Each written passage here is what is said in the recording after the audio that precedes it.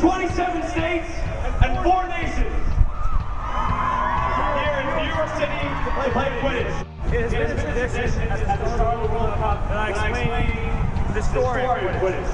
How it started in 2005 at Millbury College with a bunch of kids who were wearing capes. We had garbage cans in the booths. But there's one story that I haven't told to anyone else before.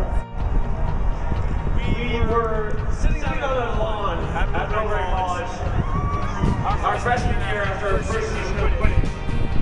And a group of upperclassmen walked by.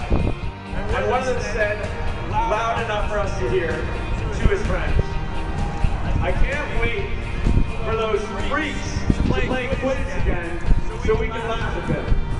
Now, I used to hate that guy, but now I love him.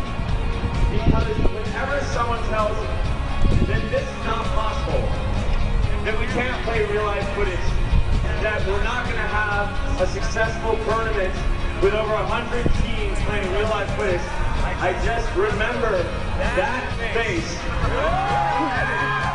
I know that I'm never going to stop.